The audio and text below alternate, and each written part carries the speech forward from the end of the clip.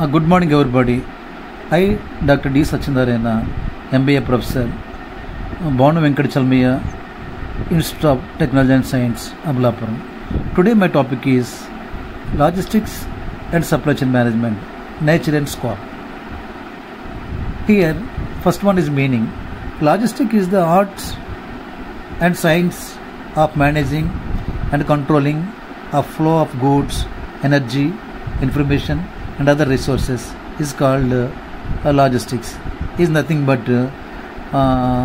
what are the transportation. According to Council of Logistic Management define logistics is the process of planning, implementing, and controlling efficiently, cost effective flow and shortage storage of raw materials in the process, inventory, finished goods, and related information from point of origin of consumption for the purpose of confirming consumer requirements. This is the definition. According to Council of Logistic Management, the main theme of this definition is ultimate customer requirement. That means ultimate consumer. The following the nature. First one is smooth flow of goods. It makes sure that the flow of all types of goods such as raw material, working processes and finished goods should be smooth. That means flow of goods from top to bottom level, from organizational point to ultimate consumer. Second one is movement of goods. Logistics always deals with physical movement of goods. The effective and efficient physical movement of the tangible product will speak about the intangible service. That means movement of goods. Whatever the goods and services, finally product, raw material from consumer organization to the ultimate consumer. Movement.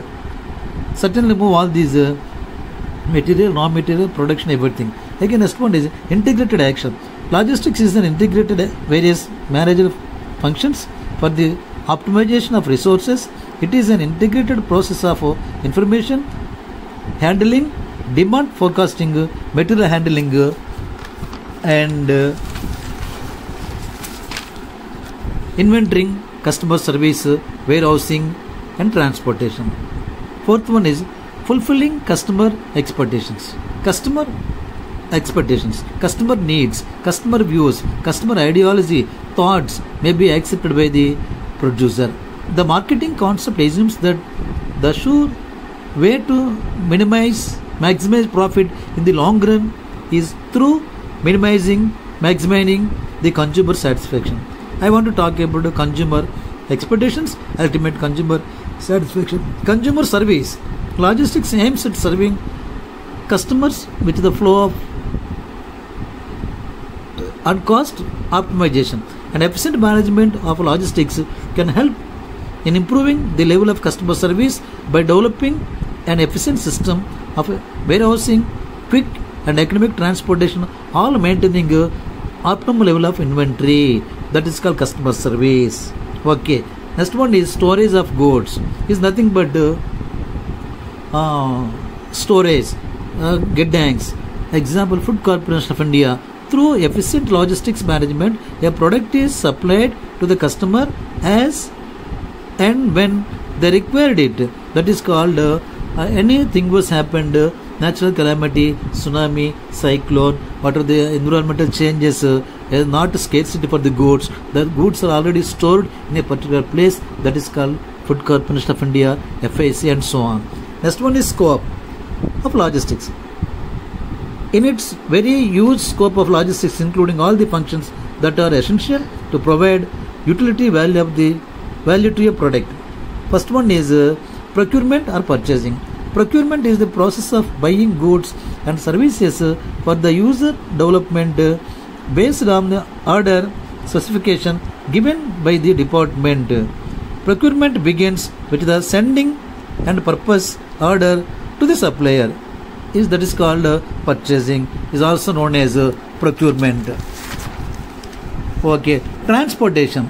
The importance of transportation in physical distribution from a variety of factors. Finally, transportation also very important cost element in most business activity. Transportation is nothing but logistics. The product, final product, raw material, finished goods, half finished goods from transported from organization to the ultimate consumer. That is called transportation. Moving, warehousing. A firm can choose to either have its own dedication network of the warehousing or spare with the others and third party operating warehousing. It is also nothing but giddings. Okay, managing inventory. Inventory management is the third major component of physical distribution task. It will be obvious that without effective management of finished product inventory, it is impossible to run any business efficient and profitability. That is called managing inventory. Inventory, a descriptive list of articles. All already companies in MNC everything already, even though a small shops also mentioned a separate list, that is called descriptive list of articles. Again, next one is these are the following objectives. Objective will be classified number of points. Improving customer service, rapid response, reducing total distribution cost, reliable and consistent delivery performance, minimum product damage, generating additional scale, creating time and place utility, price stabilization, quality movement, life cycle support, movement consolidation, inventory reduction. These are all mentioned objectives of the logistic supply chain management. First one is improving customer service. I want to talk about the enterprise or the businessman studied improving the customer service. Not only maintained a separate color, size, paper, packed, branded, improving the customer service. Customer felt very happy, so that improving the customer service. Rapid response. The entrepreneur or business people adversely responded through paper, news, what are the WhatsApp, Facebook, the men's coverage, the media, through proper channel. Rapid response, the price of the product quality, everything mentioned, rapid respond.